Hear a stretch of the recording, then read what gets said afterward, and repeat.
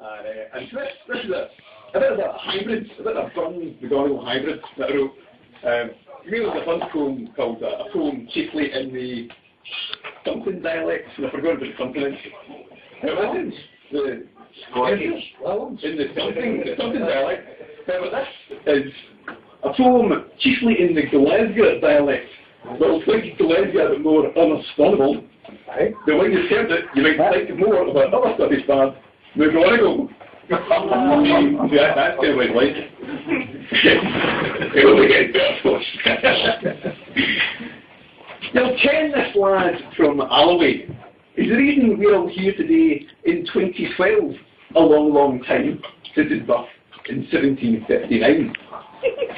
His name, you know already, lad. Lad. You know already, lad. But it's not the only name he had. He started off the Ploughman's poet, as he sang in the fields as he walked to sow it. He became the Robden of the Alloway firth, as he shot to fame and he proved his worth. With poems, ditties, rhymes and odes, he penned a few, he penned a load. Does anyone know what a Robden is? What? A Robden. Was it an exciting man? I have no idea, do I? I don't know. I'm just checking you. I don't know what Robden is now.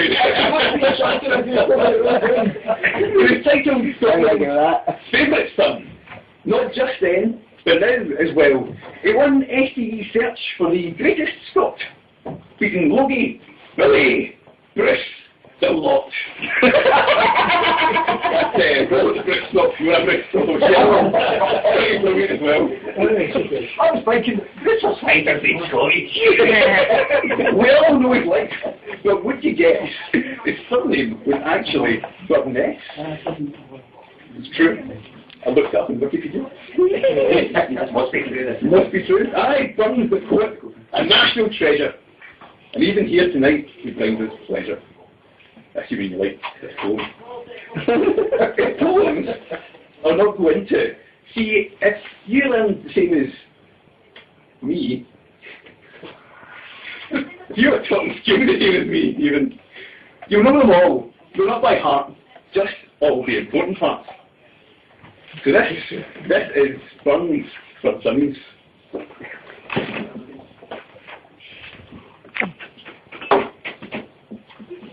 It's not something English I can tea. A red, red rose. A ditty about a love that is so new. It will last long as well. But who here in the room had knew that he never wrote it? No, it was just a song he had heard from the workers in the fields. It's just he put it down in words. Then a fond kiss, so often sung, is a letter to a friend. It was put to music long after Burns' letter was first sent.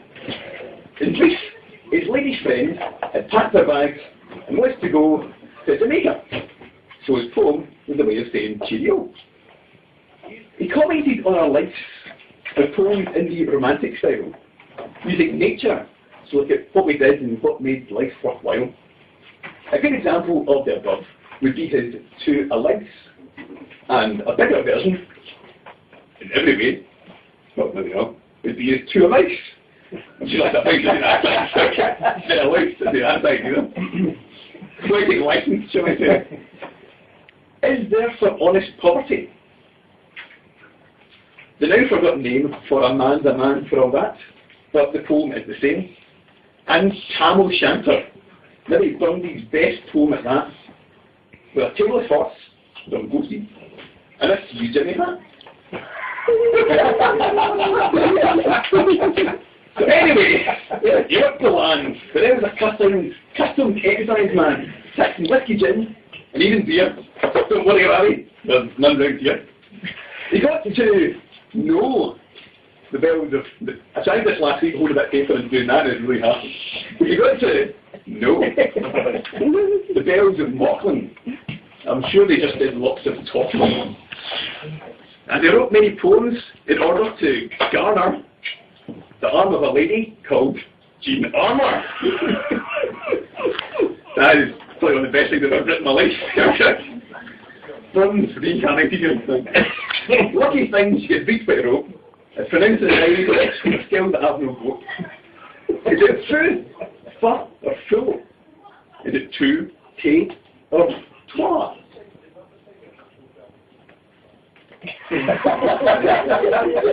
Anyway, he died at 37. No. His wake was attended by a hunter. That's 10,000 people. It's true. And whoever paid the tab was Skinner. Because the triangle sandwiches with cheese and ham were washed down with a hunter dram.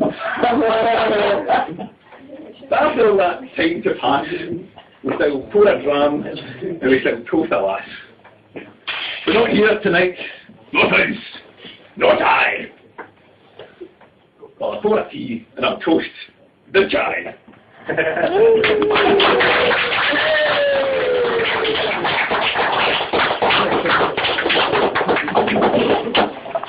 Thank you, that was